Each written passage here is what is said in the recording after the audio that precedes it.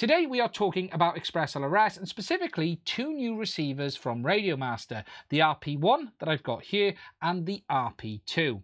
Now, since they've been releasing their radios with ExpressLRS built in, Radiomaster have been making ExpressLRS receivers. They had their own version of the EP1 and the EP2. However, they've now designed their own updated version, which is called the RP series, which has an improved PCB and some other tweaks as well.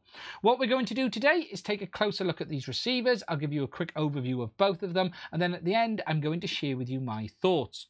Now, just to be clear up front, Radiomaster did send me these receivers for free, as well as actually the TX12 Mark II. However, they have not seen this video before it's been published. They've had no influence in this content, and as always, my thoughts are entirely my own. Anyway, let's get on with it and let's take a closer look at what these receivers are all about. Okay, so as you can see in front of me, we have three receivers here. We have their original EP2. We then have their new RP2 series, which is this one here, and the RP1. Now, the big difference between the RP1 and 2 is this is their new receivers from Radiomaster, which they say has a better quality PCB that helps dissipate heat. It has castellated pads as well as larger pads for soldering, and overall the build quality on these new receivers is much higher than what we had on the previous ones. Now, these both come in the same variants that we saw in the past, which is the RP1 and the RP2, one with the built-in antenna and one without, so you can still choose what one best suits your needs. What we'll do next is get them unpackaged and take a closer look at them on the bench, and then we'll get them under the microscope. Okay, so we've got them all unwrapped, and what we have is the RP1 on the right hand side, the RP2, and then the older EP2 style receiver on the left. Now, that EP2 was based off a similar design that we've seen from Happy Model. However, these new RP receivers are a completely new design from Radiomaster. They have those much larger pads, as you can see, which are also castellated. We also have that new PCB layout, which Radiomaster say helps dissipate heat, and depending on what version you choose, you either have that model with the built-in antenna or this one here, which is the RP1 with this external antenna, which Radiomaster say that they've upgraded as well. It's a nice solid plastic design there in the middle, and it's much better than what we had on the earlier receivers.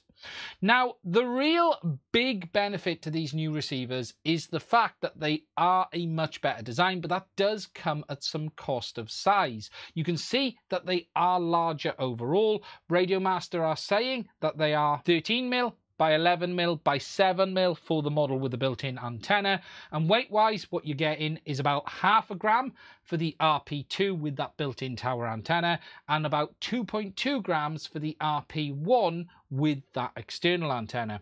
Overall, all three support the same features from ExpressLRS. They're all 2.4 gigs. They all support 500Hz or F1000, and they all support CRFS with regards to input. Really, the big difference here is that we have an all-new design from Radiomaster that has improved upon what we've had in the past. So, jumping over to the microscope and taking a look at the RP1 first of all. So you can see we have this new PCB layout. We have our SX1281 chipset. We have our new large pads. We have our voltage regulator, our filter coming out the SX chipset into our UFL antenna connector. Then up here, you have on the chopped corner, the little LED for status, and we have a boot pad down here, as well as our 25 megs crystal oscillator there. Looking overall at the components, everything looks nice and tidy. There's no sign of tombstoning. Looking at how everything is, there looks to be plenty of solder too, although we'll hop in a little bit closer in a minute and see how it looks under the scope at higher magnification. Flipping it over to the other side of the board, you can see we're using an ESP8285 as we would expect. You can then see again the back side of the pads nicely labelled up. We've then got the rest of the components, and then up here you can see the little Wi-Fi antenna for the firmware update function there as well. Now, initially, overall, everything looks very good from a build quality point of view. What I think we'll do is go in a bit closer and just check how everything looks at a higher magnification. Moving around now, we're in closer. You can see all of the components soldered, looks absolutely perfect. Everything is nice and straight on its pads. There also looks to be plenty of solder around the QFN too, a lot more than I've seen from some other manufacturers. Let's just flip it over to the other side. Again, all of the components nice and straight, no sign of anything off kilt or any tombstoning where it flips up. Soldering on the filter looks good. Soldering on the UFL, again, looks to be plenty there. And everything just looks very decent indeed. Let's just flip up the QFNs and just adjust the focus so we can see how that looks. Okay, so looking in closer, I have to say everything looks very, very good. There is actually quite a lot of solder on the pads to the QFN package, a lot more than I've seen from some of the other manufacturers, such as the EP1 and 2 from Happy Model. Everything there looks very, very good. Let's hop over to the EP2 and take a look at what that one is like. What we'll do first of all, before I adjust the focus, we'll just take a look at the QFNs first. Yeah. That all looks good. Plenty of solder around them. Flip over to the ESP chipset. Again, a bit of residue, a bit of flux, but no sign of solder balls. And again, plenty of solder, which means you're going to get a good connection. Okay, let's lay it flat. Again, this PCB design on the RP2 is very, very similar. Everything is pretty much the same. The only difference really is that we have that tower style antenna there rather than the UFL connection for attaching your own. The soldering all looks good on that. Looks, is there just a little bit of something there? Not sure what that is. Let's just give that a bit of a pull. Actually, it's a hair. It's not a wire, it's a hair. So that all looks fine. Let's flip him over the other side. Just refocus because it sticks up a bit higher, this board. There we go. Again, all of the soldering on the components looks nice and straight, nice and tidy. Everything looks exactly as you would expect it to be. I have to say at this point, I think these are some of the highest quality ExpressLRS receivers I've seen. The overall build is absolutely better than what I've seen personally from the likes of Happy Model. So to share with you my thoughts on the RP1 and 2. Now, these receivers are clearly based off that EP design. Radiomaster did do their own version of the EP earlier in the year. However, we now have this customized RP series.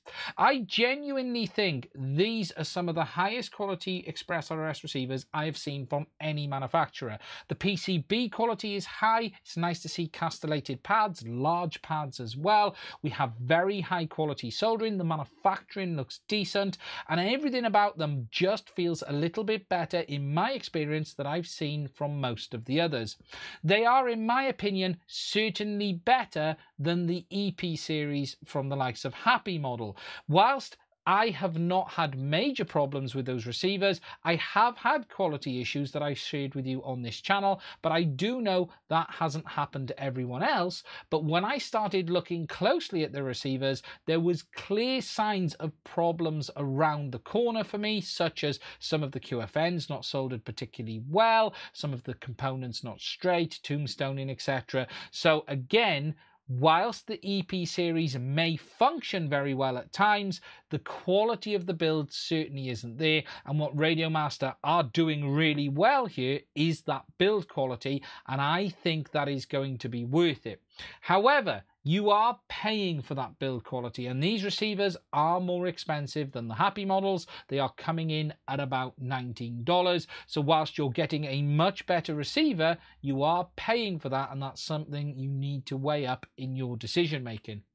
Overall, I do think Radiomaster are smashing it out the park right now with regards to their ExpressLRS systems. They have these nice high quality receivers. They have their new radios such as the TX12 Mark II, the TX16 Mark II and the Zorro, which are all highly regarded within the ExpressLRS community. And actually, Radiomaster are starting to become the higher quality manufacturer in that side of things, but also not too premium a price as well. Yes, the receivers are more expensive, but we're still below $20. The radios are certainly not in the top end of the price band. So if you're looking to get into ExpressLRS with a higher quality system, the Radiomaster ones are going to be worth a look. Now, as I've mentioned, if you're interested in getting yourself some of these, they are available from Radiomaster's website, about $19, or if you're interested in getting anything else, there is an affiliate link to Radiomaster in the description. Just to be clear,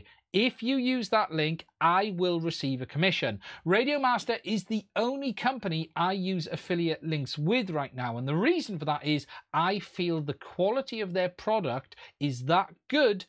I'm happy to use an affiliate link, but I do want to make sure you always fully understand that my thoughts are entirely my own. As always, I will always tell you what I think, even if there is an affiliate link there, but if there is one, I'm going to be clear what benefit I get from it. Overall, I think Radiomaster are smashing it out the park, and it's nice to see some of the hardware quality on ExpressLRS continue to improve, and I think if you're looking for some of the best ones, it's worth a look. Now, that's it from me on this one. If you're interested in finding out more, please do make sure you are a subscriber of the channel. If you'd like to support us to keep making independent content like we do in many of our other videos, please do check out the link to my Patreon as well as buy me a coffee. I want to say a massive thank you to all of my Patreons. I would not be able to keep making content on this channel without your support. There is also a link to my Discord server there in the description of the video as well. If you want to find out more about this, please do check it out, or please do put your comments in the comment section of this video. I will try and answer any questions here as well, and tell me what you think about these receivers too.